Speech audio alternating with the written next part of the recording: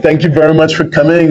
My name is Darren Joseph, HEJ.tax. Our team is really about tax. We work with private clients and we help them demystify the sometimes confusing world of international taxation. We're part of a wider practice here in Asia called Moore's Rolling. I'm actually here for Weber Partners meeting.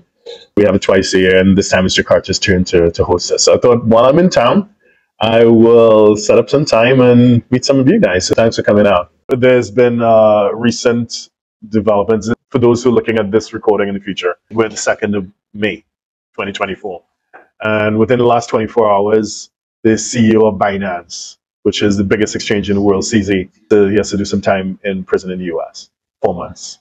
In addition to which, another personality called Bitcoin Jesus, who was a US citizen, but he was living outside of the US for a long time. And 10 years ago, so this is not recent, 10 years ago, he renounced his US citizenship.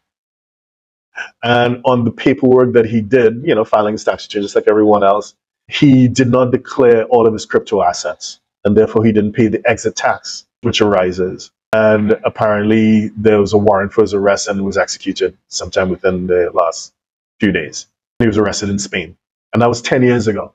So my point in mentioning that is that I'm always encountering individuals who think they're smart. And I'm sure everyone in this room is smart.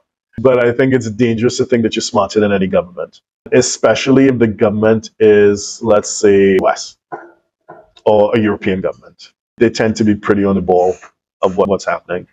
And to think with Bitcoin Jesus, it's not his real name, but that's how he's known on social media, that this thing happened 10 years ago, and they still were able to track the wallets and transactions and to execute an international arrest warrant. It sends a signal to how seriously they take it. And it's, every day someone approaches me with a situation that they want to hide or whatever. They want to talk to me on Telegram only or whatever. It doesn't matter if a government is concerned. My advice is just to always come clean.